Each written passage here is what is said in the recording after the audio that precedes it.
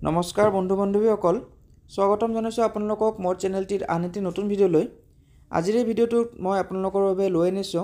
আগন্তুক Assam direct recruitment Assam police SI ইত্যাদিকে ধৰি বিভিন্ন ধৰণৰ প্ৰতিযোগিতামূলক পৰীক্ষাত প্ৰয়োজন হোৱাকৈ অতি গুৰুত্বপূৰ্ণ 50টা অসম জিকেৰ প্ৰশ্ন যিবোৰ প্ৰশ্ন বিভিন্ন ধৰণৰ প্ৰতিযোগিতামূলক পৰীক্ষাত আহি থকা আপোনালোকে দেখা পাব গতিকে বেছি পলম নকৰি আহকচোন ভিডিঅ'টো আমি আৰম্ভ কৰো প্ৰথম প্ৰশ্ন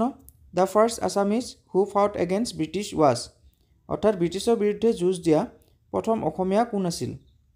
ইয়াৰে উত্তৰটো হৈছে গোমধৰ কোঁৱৰে 1828 খ্ৰীষ্টাব্দত ব্ৰিটিছৰ বিৰুদ্ধে পোনপ্ৰথমে যুঁজ দিছিল দুই নম্বৰ প্ৰশ্ন Srimanta Sankardev was born in অৰ্থাৎ শ্ৰীমন্ত শংকৰদেৱৰ জন্ম কেতিয়া হৈছিল ইয়াৰে উত্তৰটো হৈছে 1449 চনত 1449 খ্ৰীষ্টাব্দত শ্ৰীমন্ত শংকৰদেৱৰ জন্ম হৈছিল আৰু তেখেতৰ মৃত্যু হৈছিল 1568 খ্ৰীষ্টাব্দত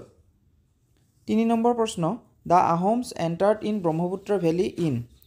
অৰ্থাৎ আহোমসকলে ব্ৰহ্মপুত্ৰ উপত্যকাত কেতিয়া প্ৰৱেশ কৰিছিল ইয়াৰে উত্তৰটো হৈছে 1228 চনত আহোমসকলৰ চাওলুং চুকাফাই 1228 খ্ৰীষ্টাব্দত পাটকাই পৰ্বত পাৰ হৈ আমাৰ অসমত প্ৰৱেশ কৰিছিল আৰু 1253 খ্ৰীষ্টাব্দত আহোম সাম্ৰাজ্যৰ ৰাজধানী চৰাইদেউত পাতি তেওঁ আহোম যিটো সাম্ৰাজ্য আছে হে আহোম সাম্ৰাজ্যৰ সূচনা কৰিছিল 4 নম্বৰ প্ৰশ্ন দা ফাৰ্ষ্ট কেপিটেল অফ আহোম ওয়াজ অৰ্থাৎ আহোমসকলৰ প্ৰথম ৰাজধানীৰ নাম কি আছিল ইয়াৰে উত্তৰটো হৈছে চৰাইদেউ মই অলপ আগতে আপোনালোকক ক'লো যে চুকাফাই 1253 খ্ৰীষ্টাব্দত চৰাইদেউত প্ৰথম ৰাজধানী পাতি আহোম সাম্ৰাজ্যৰ প্ৰতিষ্ঠা কৰিছিল আৰু আহোমসকলৰ আটাইতকৈ শেষৰটো ৰাজধানীৰ নাম আছিল যোৰহাট 5 নম্বৰ প্ৰশ্ন দা first battle fought by the Ahoms against দা মোগলছ ওয়াজ অৰ্থাৎ আহোম আৰু মোগলৰ মাজত হোৱা প্ৰথমখন যুদ্ধ হৈছে ইয়াৰ উত্তৰটো হৈছে দা বেটেল অফ ভৰালী অৰ্থাৎ ভৰালী যুদ্ধ যিটো 1615 খ্ৰীষ্টাব্দত সংঘটিত হৈছিল সেইটো আছিল আহোম আৰু মোগলৰ মাজত হোৱা প্ৰথমটো যুদ্ধ আৰু আহোম আৰু মোগলৰ মাজত হোৱা শেষৰটো যুদ্ধৰ নাম হৈছে দা বেটেল অফ ইটাখুলি অৰ্থাৎ ইটাখুলিৰ যুদ্ধ যিটো 1682 খ্ৰীষ্টাব্দত গদাধৰ সিংহৰ দিনত হৈছিল সেইটোৱে আছিল আহোম আৰু মোগলৰ মাজত হোৱা শেষৰটো যুদ্ধ 6 নম্বৰ প্ৰশ্ন The Thai Ahom name of Bamuni Kaur was অৰ্থাৎ বামুনী কোঁৱৰৰ আহোম নাম কি আছিল ইয়াৰে উত্তৰটো হৈছে চুডাংফাক আহোম সাম্ৰাজ্যত বামুনী কোঁৱৰ হিচাপে জনা যায় কাৰণ তেওঁক সৰুৰ পৰা লালন পালন কৰি এটা বামুণ পৰিয়ালে ডাঙৰ দীঘল কৰিছিল আৰু চুডাংফা আছিল প্ৰথম আহোম ৰজা যিয়ে আহোম সাম্ৰাজ্যত হিন্দু ধৰ্মৰ যিটো প্ৰথা সেই হিন্দু ধৰ্মৰ প্ৰথাবিলাকৰ আৰম্ভণি কৰিছিল আৰু তেওঁৱে যেটা আহোমসকলৰ হিঙৰি ঘৰত উঠা প্ৰথাটো আছিল সেই হিঙৰি ঘৰত উঠা প্ৰথাৰো তেওঁ আৰম্ভণি কৰিছিল 7 নম্বৰ প্ৰশ্ন The name of Guwahati has been derived from the fact that once the place is famous for it অৰ্থাৎ গুৱাহাটী নামটোৰ উৎপত্তি কেনেদৰে বা কিয় হৈছিল ইয়াৰে উত্তৰটো হৈছে বিটেল নাট গ্ৰোভছ অৰ্থাৎ গুৱাহাটী নামটোৰ উৎপত্তি এনেদৰে হৈছিল যে প্ৰাচীন কালত এই ঠাইডোখৰত বহুত পৰিমাণে গুৱা বা যাক তামোল বুলি কোৱা হয় সেই গুৱাৰ হাট বা বজাৰ বহিছিল বা উৎপাদন কৰা হৈছিল সেইবাবে এই ঠাইখনৰ নাম গুৱাহাটী পৰিছিল 8 নম্বৰ প্ৰশ্ন Who built the ধোদৰ আলি অৰ্থাৎ ধোদৰ আলি নিৰ্মাণ কোনে কৰিছিল ইয়াৰে উত্তৰটো হৈছে গদাধৰ সিংহই বিখ্যাত ধোদৰ আলি নিৰ্মাণ কৰিছিল 9 নম্বৰ প্ৰশ্ন national award winner Debajit Changmai is a অৰ্থাৎ ৰাষ্ট্ৰীয় বঁটাপ্ৰাপ্ত দেৱজিৎ চাংমাই হৈছে এগৰাকী বিখ্যাত ইয়াৰ উত্তৰটো হৈছে সাউণ্ড ডিজাইনাৰ অৰ্থাৎ national award winner Debajit Changmai হৈছে এগৰাকী বিখ্যাত সাউণ্ড ডিজাইনাৰ অৰ্থাৎ শব্দ পৰিচালক 10 নম্বৰ প্ৰশ্ন The first civil servant of Assam was অৰ্থাৎ অসমৰ প্ৰথমগৰাকী অসামৰিক লোকসভা বিষয়া কোন আছিল ইয়াৰে উত্তৰটো হৈছে আনন্দৰাম বৰুৱা আছিল অসমৰ পৰা মানে সিভিল সাৰ্ভেন্ট বা সিভিল সাৰ্ভিস পৰীক্ষা পাছ কৰা প্ৰথমগৰাকী অসমীয়া ইয়াৰ লগতে আনন্দৰাম বৰুৱা আছিল অসমৰ প্ৰথমগৰাকী বেৰিষ্টাৰ 11 নম্বৰ প্ৰশ্ন The first ever national award winner Assamese singer is অৰ্থাৎ ৰাষ্ট্ৰীয় বঁটাপ্ৰাপ্ত প্ৰথম অসমীয়া গায়িকাগৰাকী কোন ইয়াৰে উত্তৰ হৈছে তৰালী শৰ্মা অৰ্থাৎ তৰালী শৰ্মা আছিল নেশ্যনেল এৱাৰ্ড উইনাৰ প্ৰথমগৰাকী অসমীয়া সিংগাৰ 12 নম্বৰ প্ৰশ্ন সাহিত্য academy award winning book Deolangkhui is written বাই অৰ্থাৎ সাহিত্য একাডেমী বঁটাপ্ৰাপ্ত দেওলাংখুই নামৰ কিতাপখনৰ লিখক কোন ইয়াৰে উত্তৰ হৈছে ৰীতা চৌধুৰী দেওলাংখুই নামৰ কিতাপখন ৰীতা চৌধুৰীয়ে লিখিছিল 13 নম্বৰ প্ৰশ্ন the Navagraha temple of Assam is সিটুৱেটেড on the ক্ৰিষ্ট of the hill অৰ্থাৎ গুৱাহাটীৰ বিখ্যাত নৱগ্ৰহ মন্দিৰটো অসমৰ কোনটো পাহাৰৰ শিখৰত অৱস্থিত ইয়াৰে উত্তৰটো হৈছে চিত্ৰাচল পাহাৰ অৰ্থাৎ নৱগ্ৰহ মন্দিৰটো চিত্ৰাচল পাহাৰত অৱস্থিত। 14 নম্বৰ প্ৰশ্ন the capital of Assam was shifted from Sivasagar two Jorhat in the year অৰ্থাৎ আহোমৰ ৰাজধানী শিৱসাগৰৰ পৰা যোৰহাটলৈ কেতিয়া স্থানান্তৰ কৰা হৈছিল? ইয়াৰে উত্তৰটো হৈছে 1794 চনত। 15 নম্বৰ প্ৰশ্ন পথৰুঘাটৰ ৰণ টুক প্লেচ ইন 1894 এট অৰ্থাৎ 1894 চনৰ পথৰুঘাটৰ ৰণ অসমৰ কোন ঠাইত সংঘটিত হৈছিল? ইয়াৰে উত্তৰটো হৈছে দৰং জিলাত পথৰুঘাটৰ ৰণ সংঘটিত হৈছিল আৰু এই পথৰুঘাটৰ ৰণ যিটো হৈছিল এই পথৰুঘাটৰ ৰণ হোৱা বিদ্ৰোহটোকে অসমৰ জালিয়ানৱালাবাগৰ হত্যাকাণ্ড বুলিও জনা যায়। কাৰণ এই আন্দোলনটোত বা এই ৰণটোতে বহুগৰাকী অসমীয়া ব্যক্তিৰ শ্বহীদ হৈছিল। 16 নম্বৰ প্ৰশ্ন the astrologer of Lachit Borphukan was অৰ্থাৎ লাচিত বৰফুকনৰ যিগৰাকী জ্যোতিষী আছিল সেই জ্যোতিষীগৰাকীৰ নাম কি আছিল? ইয়াৰ উত্তৰ হৈছে সমুদ্ৰখৰি দৈৱজ্ঞ অৰ্থাৎ লাচিত বৰফুকনৰ যিটো জ্যোতিষী আছিল তেওঁৰ নাম আছিল সমুদ্ৰখৰি। 17 নম্বৰ প্ৰশ্ন the smallest among all the books written by Sankardeva was অৰ্থাৎ শংকৰদেৱৰ দ্বাৰা ৰচিত আটাইতকৈ ক্ষুদ্ৰতম ৰচনা বা কিতাপখনৰ নাম হৈছে ইয়াৰে উত্তৰ হৈছে গুণমালা। 18 নম্বৰ প্ৰশ্ন the father of Assamese prose is অৰ্থাৎ অসমীয়া গদ্য সাহিত্যৰ জনক কোন? ইয়াৰে উত্তৰ হৈছে ভট্টদেৱ। 19 নম্বৰ প্ৰশ্ন the first Assamese daily news paper was অৰ্থাৎ অসমৰ প্ৰথমটো দৈনিক বা প্ৰতিদিনে চলা বাতৰি কাকতখনৰ নাম কি?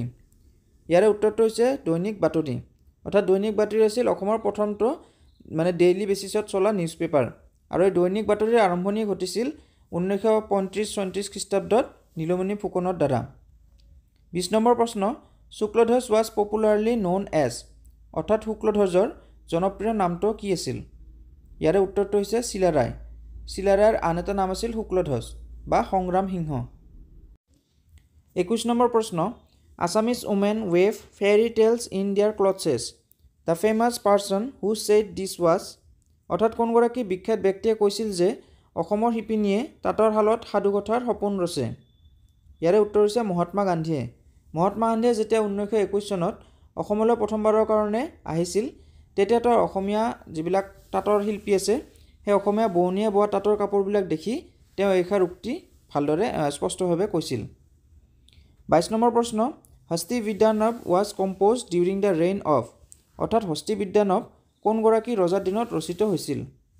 ইয়াৰে উত্তৰটো হৈছে শিৱসিংহৰ দিনত হস্তি বিদ্যানৱ সুকুমাৰ বৰকাইতে ৰচনা কৰিছিল আৰু এই হস্তি বিদ্যানৱ কিতাপখন আছিল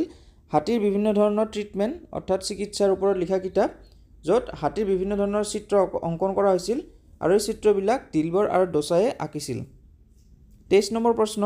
কীৰ্তন বাই Sankardeva is adoption from the অৰ্থাৎ শংকৰদেৱৰ দ্বাৰা ৰচিত কীৰ্তনৰ মূল আধাৰ হৈছে ইয়াৰে উত্তৰ হৈছে ভাগৱত গীতা অৰ্থাৎ শংকৰদেৱে কীৰ্তনখন লিখাৰ যিটো অনুপ্ৰেৰণা সেই অনুপ্ৰেৰণা ভাগৱত গীতাৰ পৰা লাভ কৰিছিল। 24 নম্বৰ প্ৰশ্ন which market of Manipur is popularly known as ladies market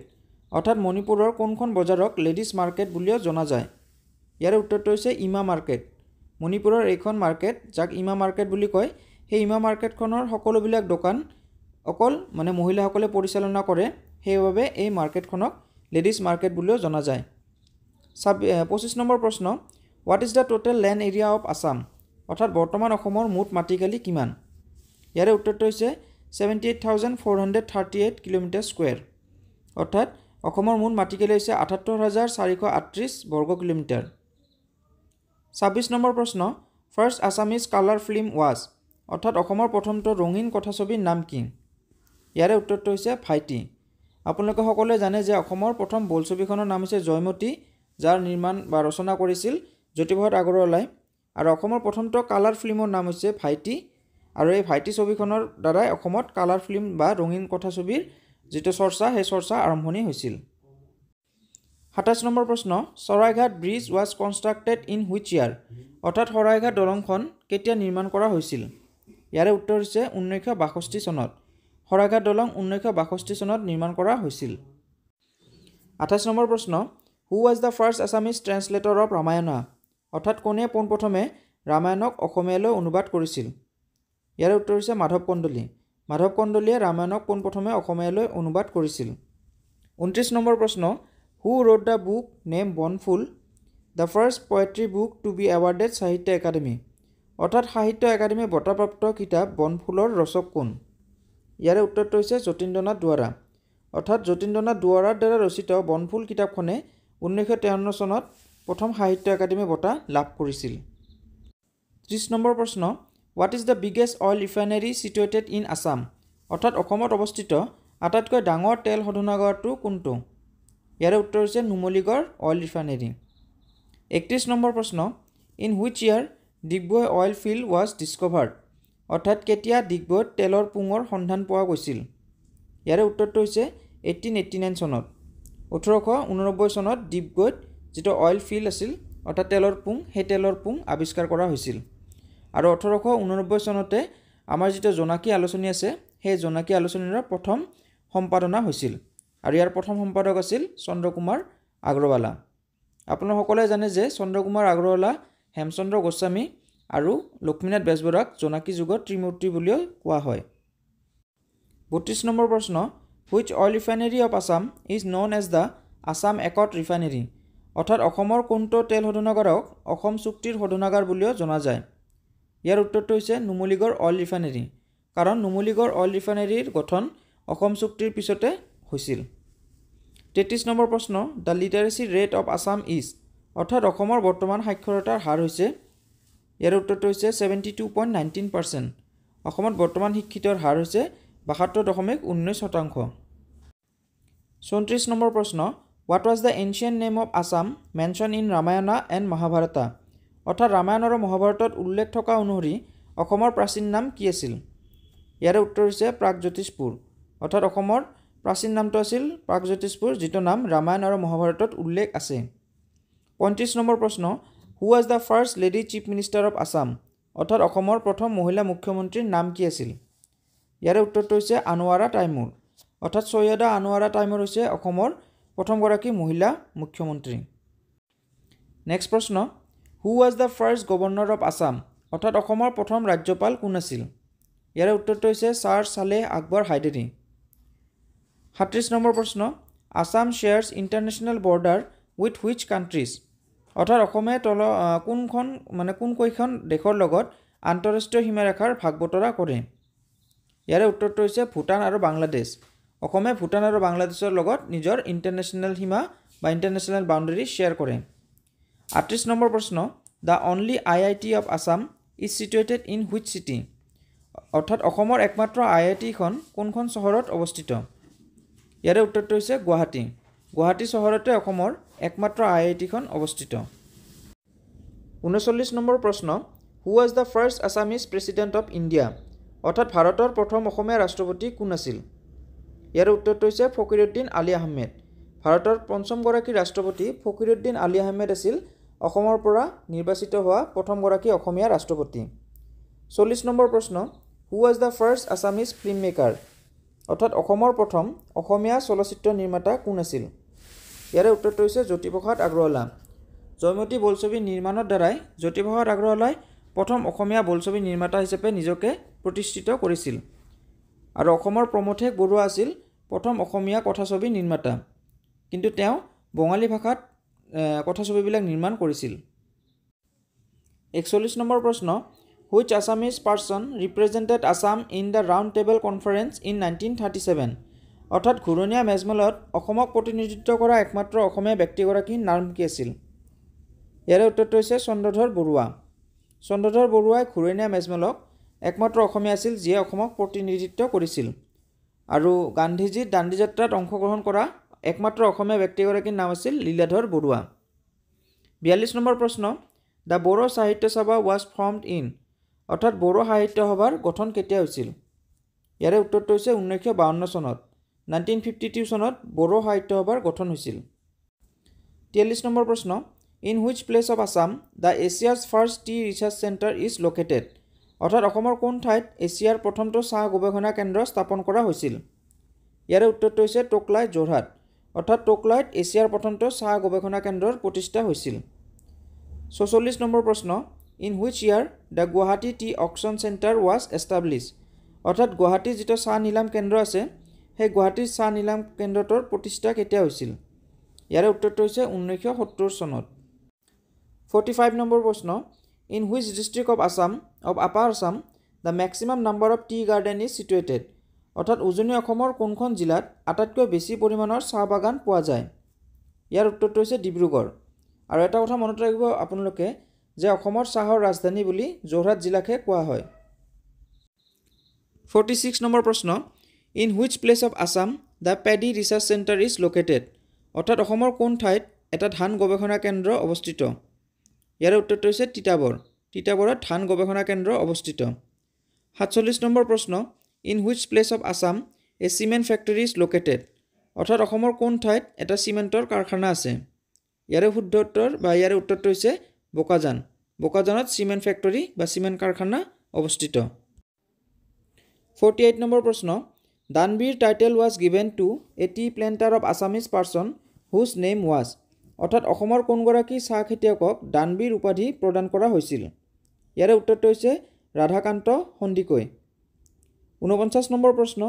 who was the person said two B N Economist and social ৰিফৰ্মাৰ during the Ahom rain অৰ্থাৎ আহোম যুগৰ কোনগৰাকী ব্যক্তিক এগৰাকী বিখ্যাত সমাজ সংস্কাৰক আৰু অৰ্থনীতিবিদ হিচাপে জনা গৈছিল ইয়াৰ উত্তৰটো হৈছে মোমাই তামুলী বৰবৰুৱা আছিল আহোমসকলৰ প্ৰথম বৰবৰুৱা যিয়ে পাইক প্ৰথা আৰু ইয়াৰ লগতে আন বিভিন্ন ধৰণৰ অৰ্থনৈতিক সংস্কাৰ আহোম যুগত সাধন কৰিছিল আৰু আজিৰ ভিডিঅ'ৰ অন্তিমটো প্ৰশ্ন who is the author of the book Assamese it's formation and development অৰ্থাৎ Assamese it's formation and development নামৰ কিতাপখনৰ ৰচক কোন ইয়াৰ উত্তৰটো হৈছে doctor Banikanta কাকতীয়ে Assamese and it's formation and development নামৰ কিতাপখন লিখিছিল গতিকে বন্ধু বান্ধৱীসকল আজিলৈ ইমানেই যদি আপোনালোকৰ ভিডিঅ'টো ভাল লাগিছে তেন্তে প্লিজ লাইক আৰু শ্বেয়াৰ কৰিব আৰু এনেকুৱা ধৰণৰ প্ৰশ্ন উত্তৰ জানিবৰ বাবে এই চেনেলটো ছাবস্ক্ৰাইব কৰি যাব ধন্যবাদ